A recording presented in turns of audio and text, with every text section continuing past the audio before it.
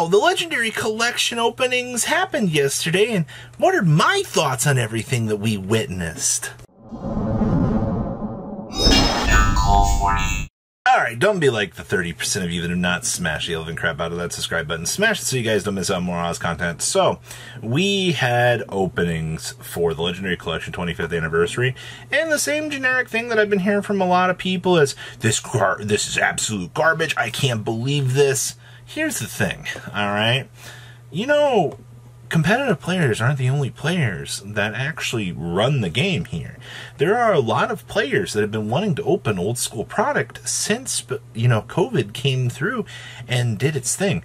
I hate to tell you this, but once again, this is not a product that is designed for the competitive player base. This is for the actual duelist that wants to collect product and enjoy it. I don't know how many times I have to yell that to the top of my frickin' lungs, you know, to make sure that you understand this.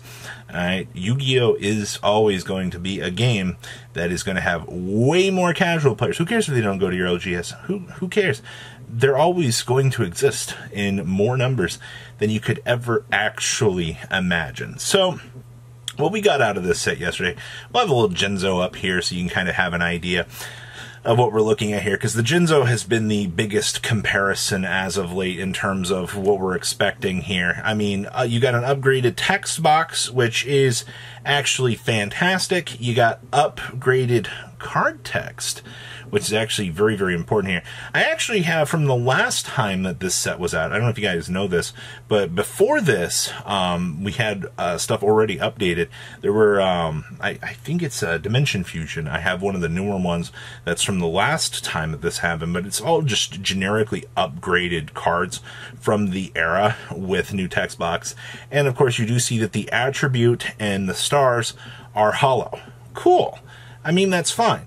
I feel like the biggest thing here, besides the, oh, this is a repackage. Okay, Konami has to reprint product to, you know, keep things in circulation so that players don't have to go on, you know, Amazon, eBay, you know, all of these other places here to spend outlandish amounts of money to get their nostalgia fix.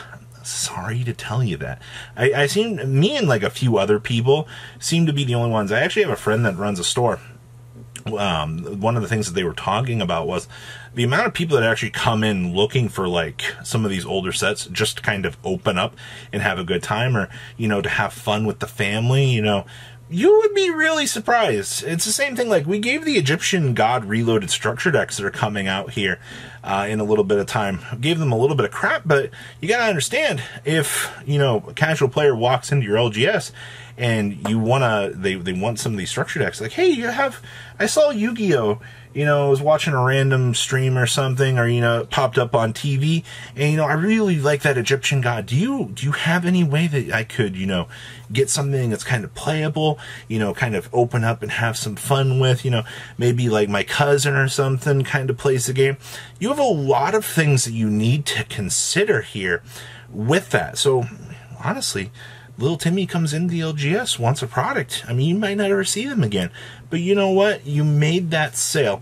You made that person happy. And once again, a rehashed or a repackaged product like this is going to make those players happy. Now, for the competitive players, yeah, cool. We got updated card frames. Oh, that's actually, I'm actually kind of happy about that.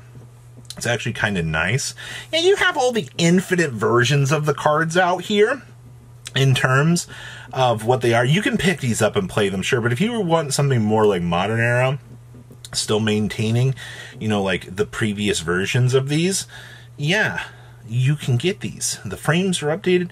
They did a fantastic job with the updates for this stuff. Now, one big thing that I do want to point out here is, evidently, not everything has problem-solving card text at this point in time. You might not know this, but there are some cards in these sets that have not been reprinted in 15 plus years. And what's actually very interesting was they didn't actually take time to kind of update all of the cards. So what it kind of feels like here was they accessed everything that Konami initially had on hand here. They were like, you know, we can't really we can't really rewrite all of the cards that are in here because there's not really much of an application or a reason to update everything in here, especially some of the bad cards. I get that. I'm not gonna. It would be nice if they would do a complete overhaul and bring everything up to speed. But once again, I understand the feel that I guess that can be a little bit lazy. But as long as everything is like playable, that needs it, that's good. So yeah, cards that 15 plus years old that don't initially have text updates. You're going to be reading Jinzo and you're like, wow, this is worded very differently, and then you over here you're reading, I don't know, some like old LOB card and you're like, what in the world is it? What is this? And like, well, it doesn't have PSCT at this point. But overall, I mean, all the foiling updates with the stars and the overall attribute, absolute banger. I like that. I like that a lot. Konami did a very good job with that. Wait, what about Chaos Emperor Dragon?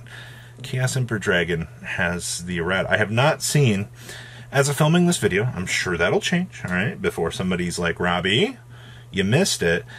Cards that, like Painful Choice, another good example. Hey, actually, has Painful Choice had its PSET yet? That's going to be an interesting one to see, actually.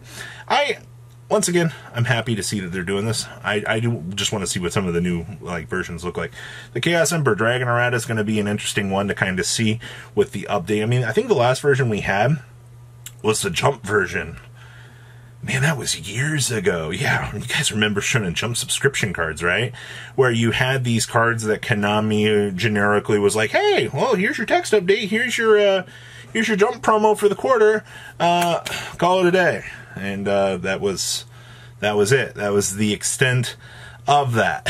So, yeah, to see an updated Chaos Emperor Dragon out of this, you know, with the updated foiling, with the updated attributes and stars, and with the text, ooh, I'm actually kind of excited about that. Is there a reason for the competitive player to buy this product? Nostalgia, honestly. I'm not going to slam this product as hard as I've seen other people, because I understand from the store standpoint that stores want product like this. They want a chance to draw players in, and they want a chance to create the LGS experience. This game is not strictly, no matter how much, you know, you believe that, you know, the competitive player is the one to buy. Competitive players don't buy a product. They're over here sitting on their horse or like, buy singles, right? They're not the ones that are out here eating up the infinite volume of product. No, that's not the thing. It's the casual player. No matter how much your locals might have told you that, well, you know, we only sell to the competitive. It's not the same in every region. I try to make people realize that, you know, you might be the main character in your story, but you're not the main character in the rest of the universe. You are just one little piece in the overall moving machine, cog in the machine, as they would call it. You're just one little nut and bolt in the universal world out there. And if you think that you not buying this product is going to make that much of a difference, no. Somebody else will come through. Somebody else will be genuinely interested in it. You can slam the product all you want, but once again, it's not designed towards the competitive player base. It's designed for the player that has not really had the chance to play the game. Maybe he's bought a pack or two, and they see the Egyptian gods, and they're like, holy crap, that is really cool. You know, maybe the little duelist that goes to school that can barely afford anything finally has saved up something for something to treat themselves after a year or two, and this is the product that they want to get. All right, or, you know, just go buy singles for it. If you want the nice looking Egyptian gods, stuff like that, I heard pre-sales are like, what, 10, 12 bucks on stuff. It's not going to break the bank. Overall, looks good to me. So what other, you do know that we do have the boxes of this set coming. A lot of people are hoping that they're going to sprinkle in some quarter century secret rares in there. I don't know.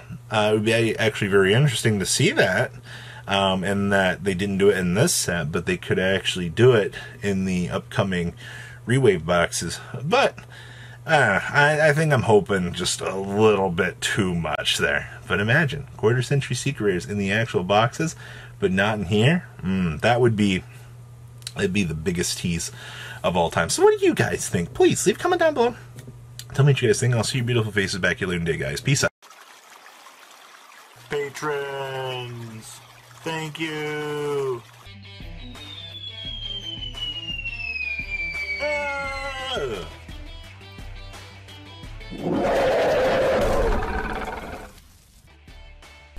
Thank you so much for watching. Check out these other videos.